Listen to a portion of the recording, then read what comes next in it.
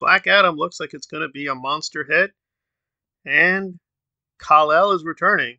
The White Kal-El.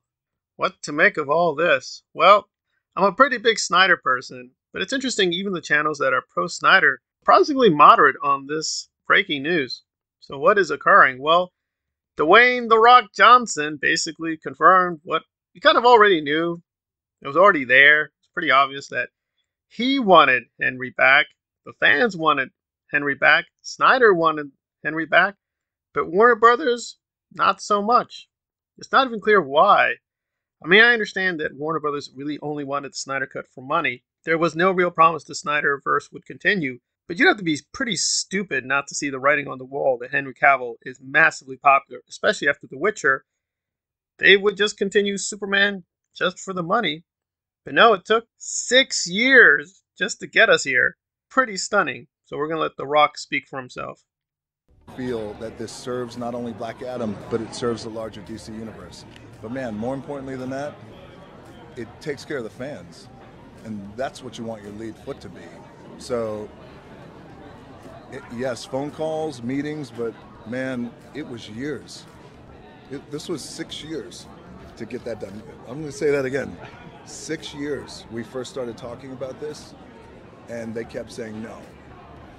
Now that leadership isn't there anymore, because we usher in a new era in the DC universe, and we usher out.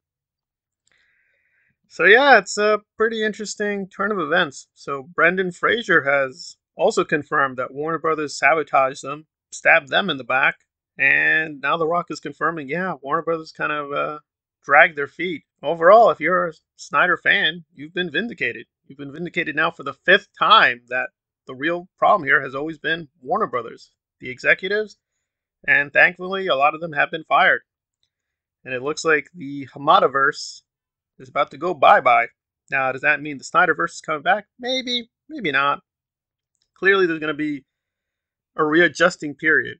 Zack is very busy with Rebel Moon, so it'll be a while before he even returns to, quote, the DC universe in any strong sense. But in terms of the Snyder legacy, it apparently will continue.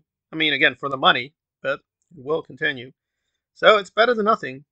But I would like, not an apology, but I do find it weird how when we're accounting for all this, that the Snyder cult, the so-called Snyder cult, is being blamed for this, even now. Because after Batgirl was canceled, the Snyder Bros were obligated to help out the Batgirl directors. You might ask why, because this is a Hamada project. That doesn't make any sense. Also, from the Warner Brothers perspective, there is no Snyder cult. There is no Snyder movement. Apparently, these were all robots mobilized by Zack Snyder. It was an invisible online army. Maybe there were a handful of weirdos and crazy people trying to do charity drives, putting their time in, doing cosplay, putting on all these protests. Yeah, there's a bunch of weirdos. No more than 50 people. It's really Zack Snyder and his Russian robots controlling the narrative. But luckily, Warner Brothers and Rolling Stone broke the story that there is no Snyder Cut movement. Okay, so be it.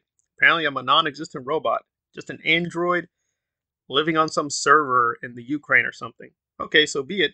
And then simultaneously, the Snyder Bros who don't exist, they need to get Batgirl back into production. Even though Brandan Fraser is pretty clear, it's not a Snyder Cut movement issue. It's not a Snyder issue.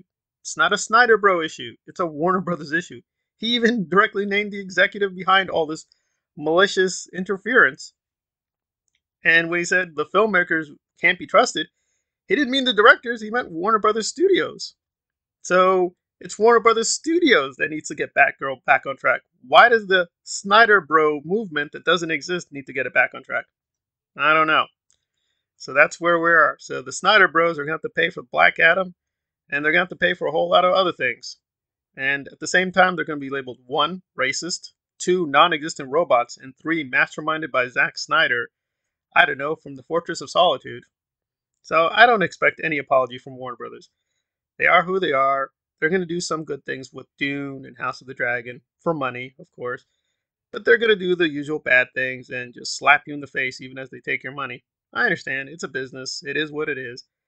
But still, I don't want an apology, but at least an acknowledgement of who is really guilty and who's innocent. Maybe Zack did cross the line a few times to get the Snyder Cut going. Maybe some people in the Snyder Cut movement have not always been the nicest, best people. But overall, it seems the Snyder Cut movement has been vindicated. It's mostly good people. There are a few extremists, but overall, I'm proud I did what little I could to get the Snyder Cut going, and we got a great movie out of it.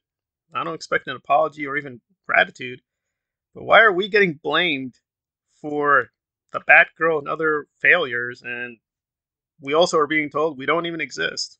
I don't know.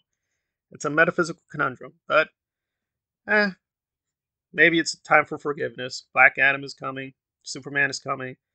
It's a lot of good stuff in the pipeline, so should be grateful. But no, I don't know. It's very weird to be simultaneously accused of being the most powerful, evil, fascist cult in the universe by Maggie Mayfish and the socialist, queer, leftist people, and the right wing, fascist, fanatic people think Zack Snyder destroyed the DCEU because I don't know, Wonder Woman had too much agency and Superman wasn't masculine enough. I don't know. It's a very weird time to live in to be a Snyder Cut movement fan and just a Snyder fan, to be simultaneously the most powerful people in the universe and just robots who don't exist. I don't know. It's weird. But that is the Warner Brothers narrative. But hopefully that will be changing soon because, at the end of the day, they do want money. So hopefully they'll be changing the tune and at least be more welcoming to the Zack Snyder fandom soon enough.